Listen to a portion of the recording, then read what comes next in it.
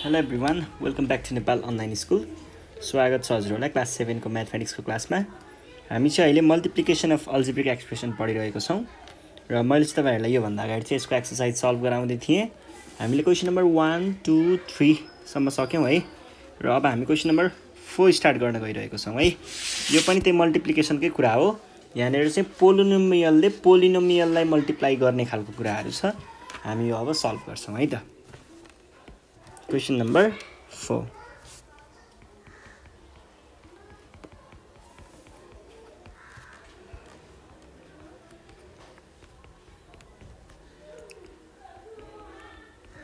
यो भनेको के भयो त? यसले यो रिटालाई अनि यसले पनि यो रिटालाई 2 कति भयो त? अब फेरि यसले यसलाई र यसलाई यसले पनि यसलाई र यसलाई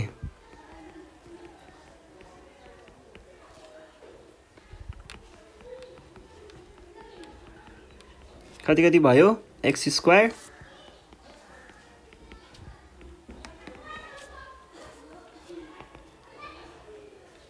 लाइक टर्म्स छ भने पछाडी के गर्नु पर्छ तिनीहरुलाई जोड्नु पर्यो। यो हाम्रो आन्सर भयो है। र क्वेशन नम्बर बी हेरौं अब। क्वेशन नम्बर बी मा के छ?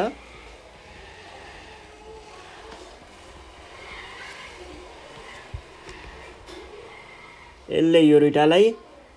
यसले यो रिटालाई है। x ले x - 5 लाई पहिला प्लस 4 ले x - 5 लाई। यो भनेको x टाइम्स x अनि यसले यसलाई अब plus x times minus 5 plus 4 times x plus 4 times minus 5 भनेको कति भयो? x स्क्वायर प्लस माइनस भयो होला है minus 5x plus 4x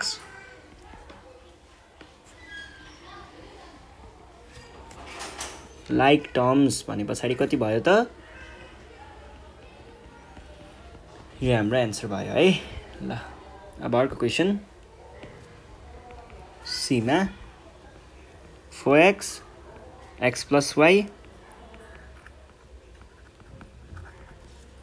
ल यो भनेको के भयो त? ए हैन हैन हैन यो त माथिको क्वेशन हो।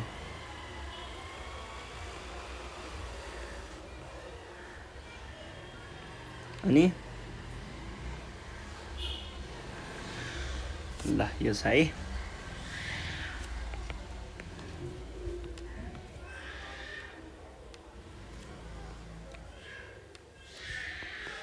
2a times 3a plus 4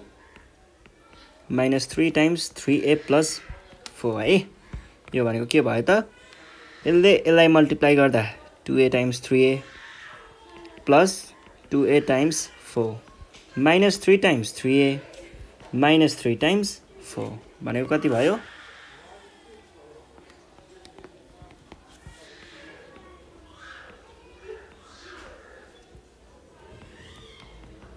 like terms को कुरा छ। कति भयो?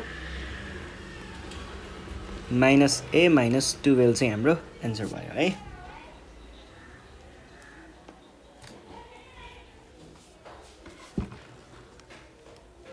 अब त्यो र त्यो 6 अनि त्यसपछि त्यो र त्यो 8a ठीक छ अनि माइनस 9 minus 12 ठीक छ। ल यो भइसकेपछि अब नेक्स्ट क्वेशन सल्भ गरौँ। नेक्स्ट क्वेशन चाहिँ क्वेशन नम्बर कतिमा हो? डी मा है। ल डी हेरौँ अब।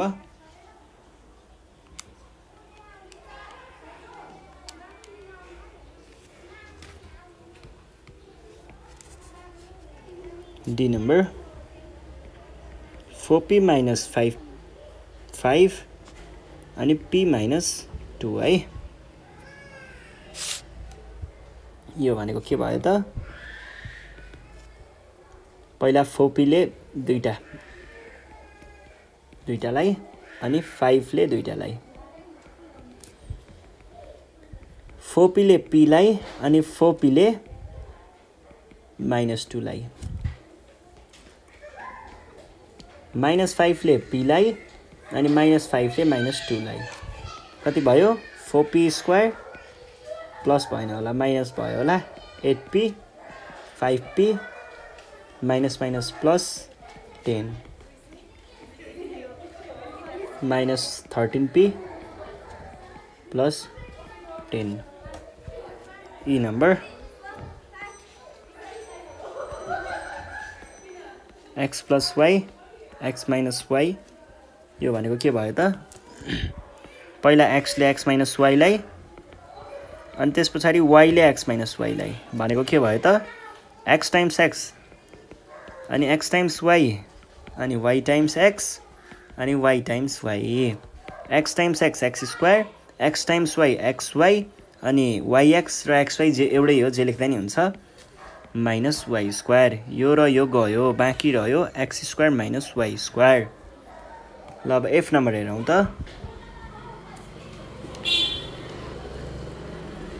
3x plus 2y 3x minus 2y यो भनेको के भयो त 3x times 3x minus 2y plus 2y times 3x minus 2y यो भनेको 3x times 3x plus 3x times minus 2y plus 2y times 3x plus 2y times minus 2y भनेको के भयो त 9x square plus minus भयो होला minus 6xy plus 6xy minus 4y square plus minus गयो 9x square minus 4y square G नम्बरमा जाउँ x plus 1 x square plus x plus 2 भनेको के भयो त पहिला x ले सबैलाई त्यसपछि 1 ले सबैलाई है भनेको के भयो x times x square plus x times x plus x times 2 plus 1 भनेको त अब त्यही नै भइहाल्यो डाइरेक्ट लेख्दा हुन्छ है x cube plus x square plus 2x plus x square plus x plus 2 x cube 2x square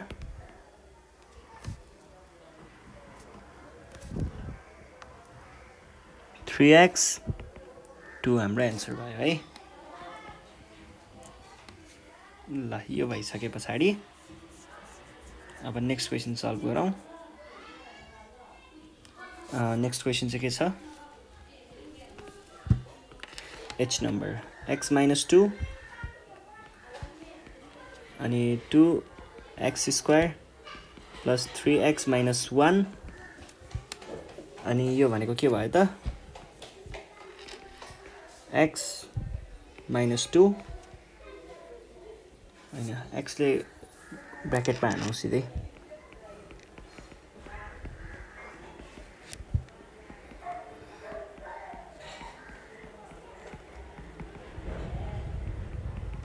यो भनेको x times 2x square plus x times 3x plus x times minus 1 minus 2 times 2x square minus 2 times 3x minus 2 times minus 1 is equals to 2x cube plus 3x square यहाँबाट minus भयो minus x यहाँबाट minus 4x square यहाँबाट minus 6x यहाँबाट plus 2 यो भनेको 2x cube minus x square minus 7x plus 2 I नम्बरमा जाउँ x plus 3 2x cube minus 4x plus 3 यो भनेको के भयो x times 2x cube minus 4x plus 3 plus 3 times 2x cube minus 4x plus 3 यो भनेको x times 2x cube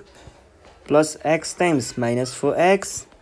plus x times 3 plus 3 times 2x cube plus 3 times minus 4x plus 3 times 3 यो भनेको के हो 2x cube भने पछाडी 4 आयो होला है प्लस भएन माइनस भयो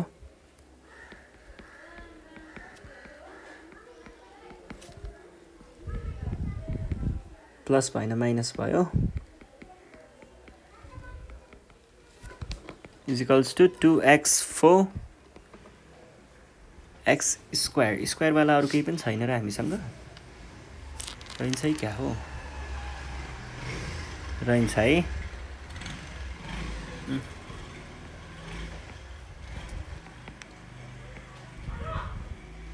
कति आयो माइनस 9x आयो प्लस 6x क्यूब आयो प्लस 9 आयो हैन 3x क्यूब त हुनु पर्ने एकछिन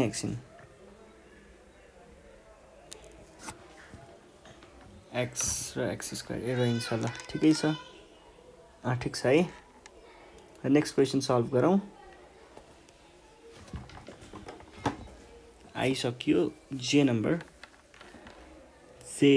ल बल्ल खुल्यो पुरा आईमा चाहिँ क्वेशन खास यस्तो रहेछ है यो आई को क्वेशन मैले जे मा लेखाइदिए x + 3 अनि 2x स्क्वायर चाहिँ रहेछ मैले क्यूब को सल्भ गराइदिए यो भन्दा अगाडि अब चाहिँ यो सल्भ गरौँ न त केही छैन यो भनेको x 2x square minus 4x plus 3 plus 3 2x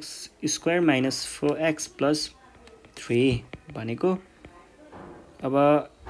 x times 2x square plus x times minus 4x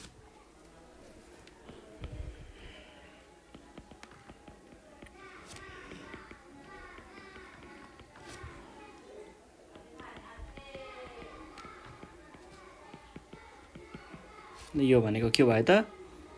2x cube plus हैन minus 4x square plus 3x plus 6x square plus minus 12x plus 9 यो र यो र यो है कति भयो 2x cube अनि 4 भने पछाडी plus 2x स्क्वायर अनि minus 9x plus 9 चाहिँ हाम्रो आन्सर भयो है जे पछाडी के नम्बर सल्भ गरौँ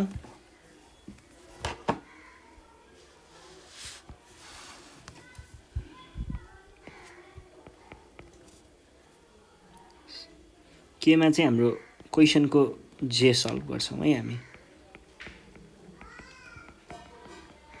ल यो भनेको के भयो a times a square minus ab plus b square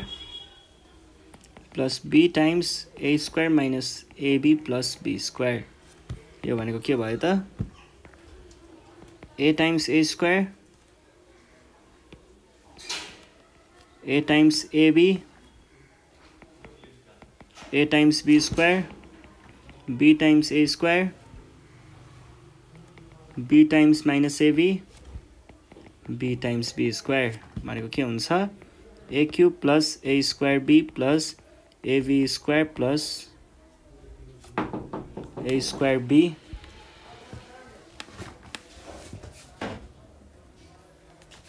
a square b भयो त्यस पछाडी यहाँ माइनस थियो भने चाहिँ यो पनि माइनस हुन्छ यो पनि माइनस भयो a square b यो दुईटा काटियो माइनस ab square यो र यो पनि गयो प्लस b क्यूब है यो भनेको a cube plus b cube चाहिँ रहेछ अब l नम्बरमा क्वेशन के छ त भन्दाखेरि a minus b times a square plus ab plus b square यो भनेको के हुन्छ त a times a square plus ab plus b square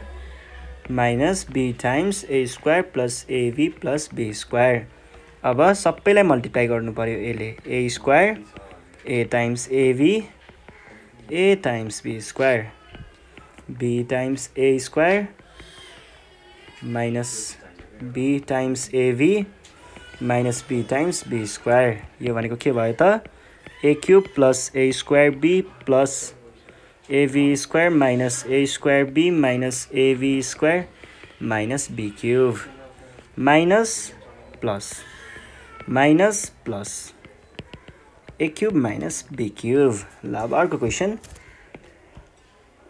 m number x minus y x square minus 2xy plus y square भनेको के हुन्छ त x times x square minus 2xy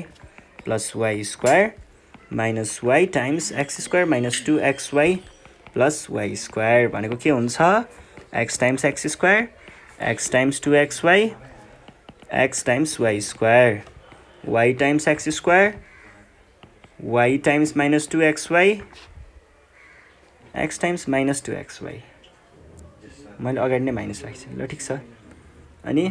minus y times y square भनेको के भयो x cube भयो यहाँबाट 2x square y भयो यहाँबाट xy स्क्वायर भयो यहाँबाट minus xy x square y भयो यहाँबाट प्लस 2xy स्क्वायर भयो यहाँबाट माइनस y क्यूब भयो लाइक टर्म्सहरु के छ त x square y minus 3x square y यो र यो गर्दा plus 3xy square minus y cube सकियो ल यसरी हामीले सल्भ गर्न सकिन्छ है यो चाहिँ भयो मल्टिप्लिकेसन अफ अल्जेब्रिक एक्सप्रेसन अब यहाँनिर अरु क्वेशनहरु छ जुन चाहिँ एरियासँग रिलेटेड छ त्यो हामी यो भन्दा नेक्स्ट सेसनमा सल्भ गर्ने छौं त्यति बेलासम्मको लागि नेपाल अनलाइन स्कुललाई बिदा दिनु होला थ्यांक यू